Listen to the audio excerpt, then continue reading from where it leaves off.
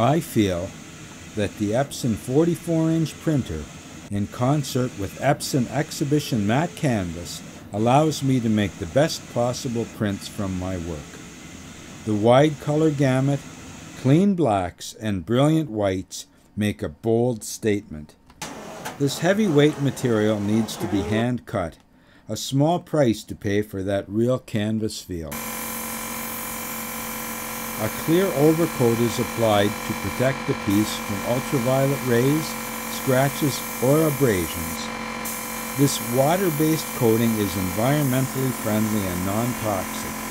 The canvas media, the pigmented ultrachrome inks, as well as the clear overcoat are all Epson OEM approved.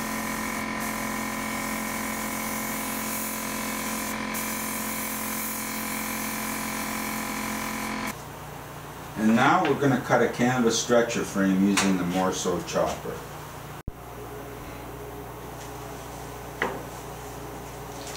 Now we'll cut the short pieces. Cut the long ones first. Now the short ones.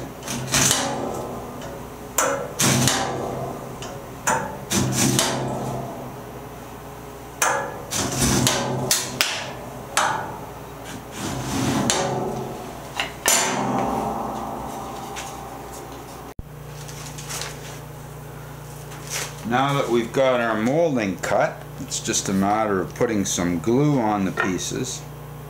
Not too much. A little bit on each. Now we take them over to the V-nailer and join them. The final step in making the stretcher frame is to V-nail the pieces together. The long length goes on the left. Short length on the right, of course. Bring this little thing in here like that to set it in place. Make sure we got a nice tight joint there. And then we hit the V-nail with the pedal.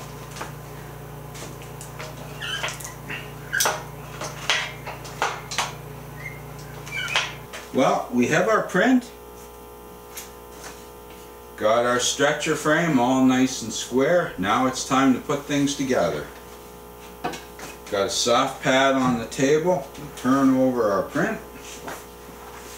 Now, to line up the frame,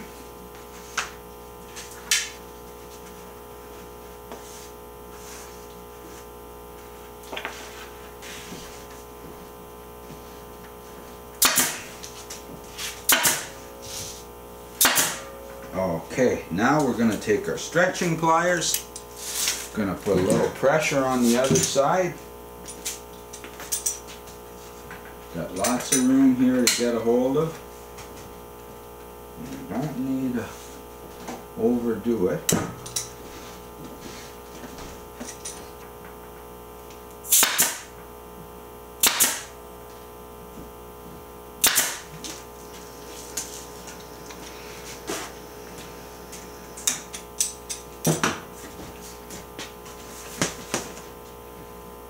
That's about what I want to see.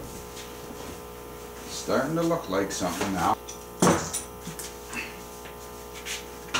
And that's pretty much what we want to see.